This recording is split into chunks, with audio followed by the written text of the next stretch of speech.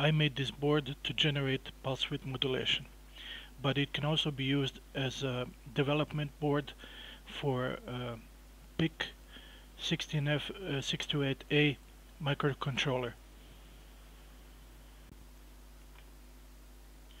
Here is the microchip microcontroller. Here is the in-circuit serial programming header. These are the breakout pins. Every connected pin of the microcontroller can be disconnected with these dip switches. This is the MAX232 driver. Here are some bodge wires. You can probably put those wires on the top layer of your board. You can power this board with a 9-volt battery or AC/DC jack. And we are connected to the computer via COM port, serial port.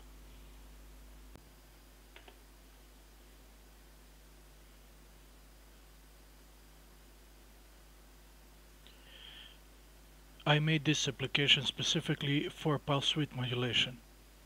First of all, you can select the COM port. Then you can start the operation. Now you see we're outputting 5 kHz, 50% duty cycle. In these fields you can type in the values. Over here we have the course control of the frequency and the course control of the duty cycle. And these buttons on the side, they're the fine control of the frequency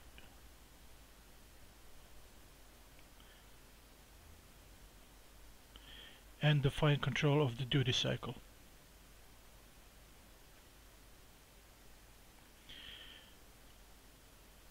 Up here in this corner we have the on time, the off time, the period, and the not duty. And here we have the status. Over here we have the preset.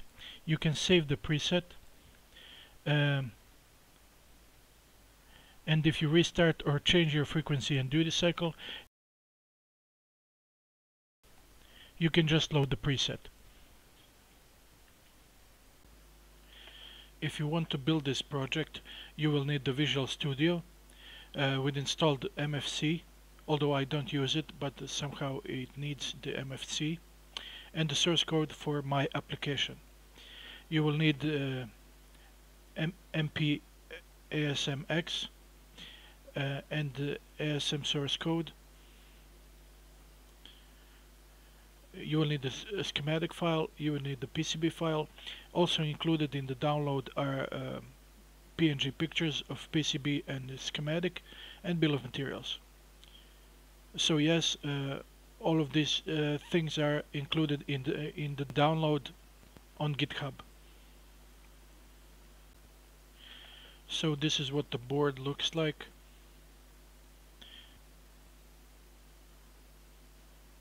And this is the logic part of the schematic.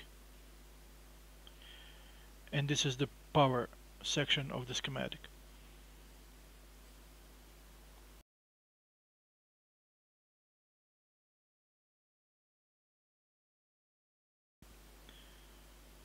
Thank you for watching.